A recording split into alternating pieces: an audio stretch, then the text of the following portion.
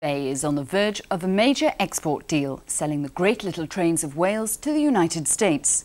The Fairbourne and Barmouth narrow-gauge steam railway has begun building replica locomotives at their tiny seaside workshop. And it's a move that seems to be putting their business back on the right track. Meet Loco number 24. It's this little train that looks set to turn around the fortunes of an ailing narrow-gauge railway on the Mouthac estuary. The team on the Fairbourne and Barmouth line have spent the last 3 years and close on £200,000 building the magnificent engine. And today it took to the tracks for the first time. Well, the original engine was cut up in 1936 in Maine in the States, and rail enthusiasts all over the world were so saddened by its loss, we decided to bring it back to life. It certainly has a look of its own, and there were so few American engines running in this country, we thought to do something for America and something for Britain. Although the engine is a replica from the outside, we've used a lot of modern technology on the inside. And I'm very pleased to say that the first time we put a fire in it, it went away like a Swiss watch, or should I say a Welsh one. For John Ellerton, who's also a world-class pop musician, the railway was something of an accidental acquisition. It closed in 1983. It was in a very run-down state.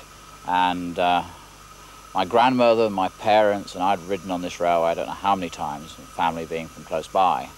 And I came to this country in '83 to discover they'd closed, and I was somewhat surprised. Unfortunately, that day I was more than a little drunk as well, and I bought it. In the party I was in, the agent selling the line happened to be there, and I'd rather forgotten I'd bought it till the next morning, and they rang me up and said, "Are you really serious about buying the railway?" And my reaction was, "What railway?"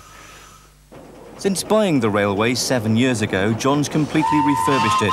And this year, in its centenary, it's been voted Britain's best narrow-gauge railway by Railway World magazine. John's next project is a replica of a Russian steam train, the Borsig Mallet. What started out as little more than a glorified train set now looks set to become an international business venture, for John's hoping to export these Welsh-made engines all over the world.